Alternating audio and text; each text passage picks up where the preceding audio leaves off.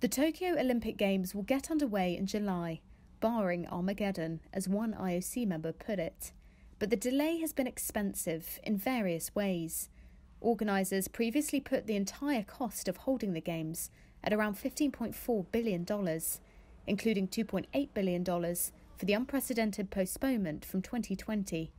Since then, the projected bill for postponement has crept up to $3 billion.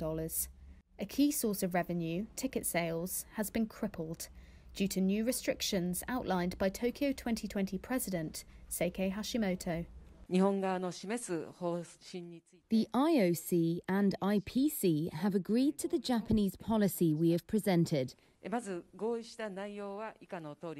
Taking into consideration the Japanese government's regulations on holding events, at the Olympics we will allow spectators of up to 50% capacity, or 10,000 people, for all venues.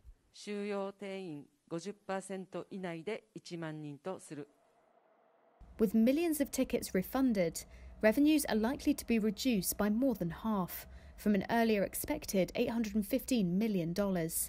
Overseas ticket holders have also been banned, killing hopes of a tourism windfall. Over 60 Japanese companies paid a record of more than $3 billion to sponsor the Games. Sponsors dished out another $200 million to extend contracts after everything was postponed. That doesn't include partnerships with companies such as Toyota, Panasonic, and South Korea's Samsung, which, through a separate program for top-tier sponsors, have separate deals with the IOC, worth hundreds of millions of dollars.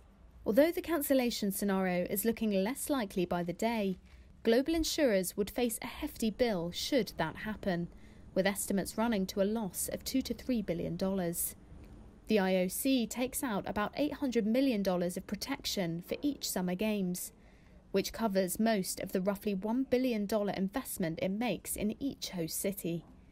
Local organisers in Tokyo will have taken out a further policy, estimated at around $650 million. Analysts have estimated the insured cost of the 2020 Olympics at $2 billion, including TV rights and sponsorship, plus $600 million for hospitality.